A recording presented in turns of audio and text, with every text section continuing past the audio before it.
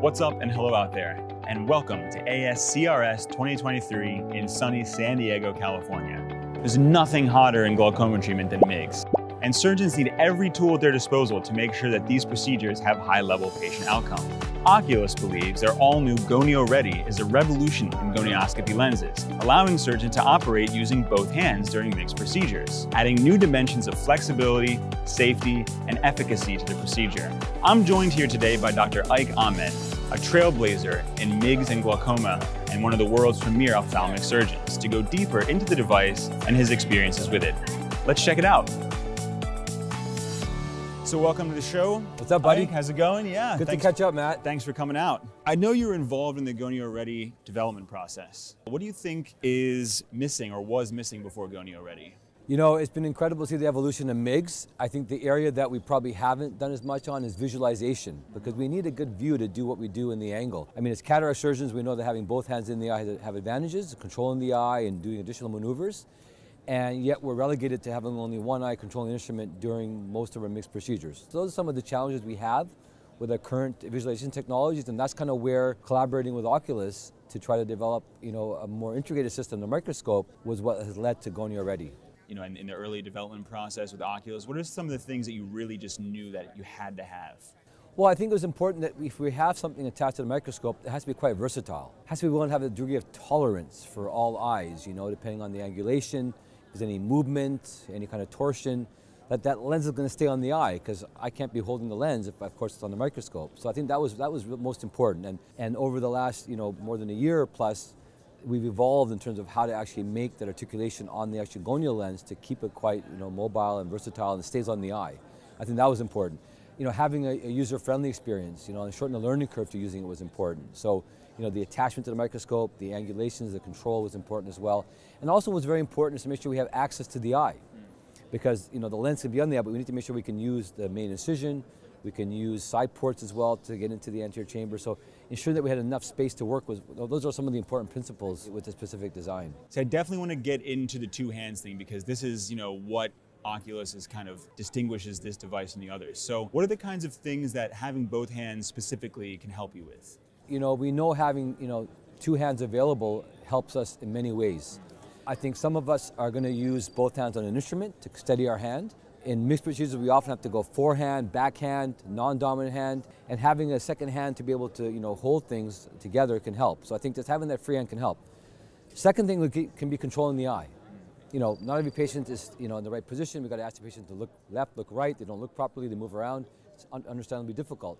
So having a second hand to be able to control the eye, whether it's with a forceps, whether it's, you know, through the side port incision with a cannula or other instrumentation, helps control the eye. And thirdly, having an ability to have a second hand into the eye, like we do, for example, with phaco. I got a chopper with my left hand, a phaco with my right hand. Having a viscoelastic cannula or having something else to work together, or forceps to work together, you know, opens up the opportunity to do more in the angle.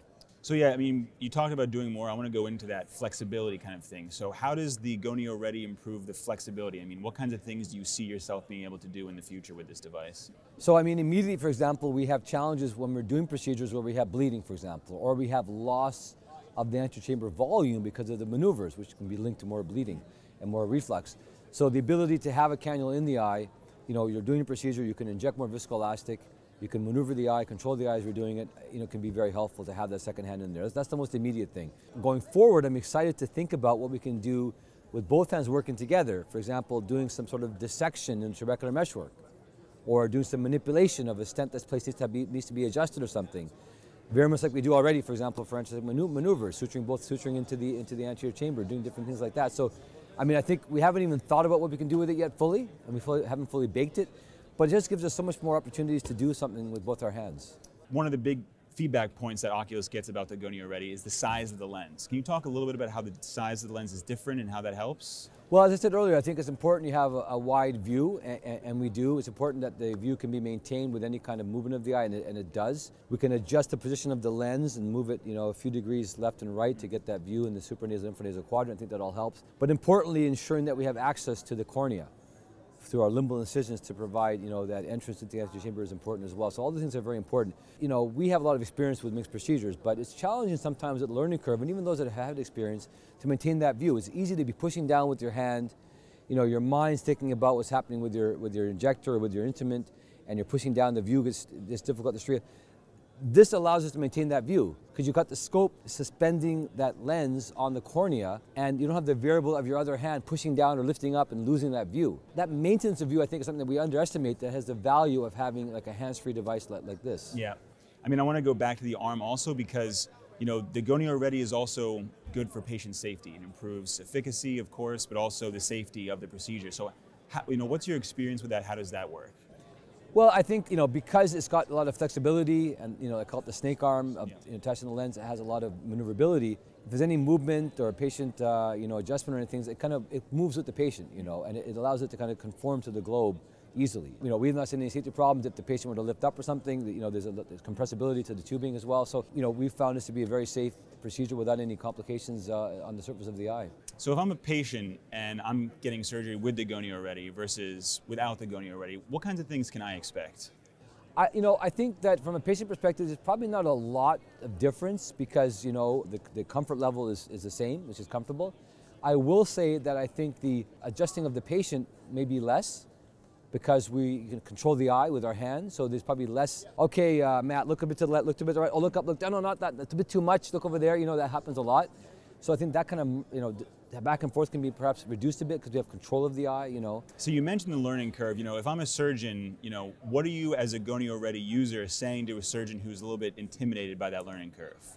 Yeah, I think that is certainly something to be remarked about because we're all creatures of habit and we're just used, even though it may not be the best way to do it, we're used to doing one way. Yeah. You know, we're used to having our hand on the patient, on the lens. If there's any movement, that we move the lens around to do that, you know. This is different though. So in this case, we're not moving the lens so much. We're actually controlling the eye to keep where the lens is. So that kind of mental switch up is something that we need to kind of understand, you know. And then we need to kind of be optimized so that we don't want to have surgeons putting the GONIO Ready on the eye. We're not in the right position. We're searching for where to go. So we've kind of developed ways to say, listen, you know, have it in the retracted position, focus on the eye. You know, you can tilt the patient's head before putting the GONIO solution on the eye, any viscoelastic.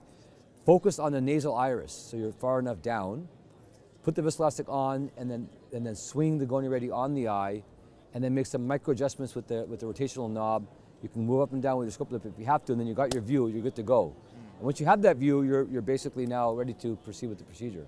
Perfect. Well, Ike, thanks so much for joining us today. Really appreciate it, and Thanks, see you again soon. Big thanks to Dr. Ike Ahmed for joining us. And it certainly sounds like we're on the doorstep of a new era in glaucoma and MIGS surgery.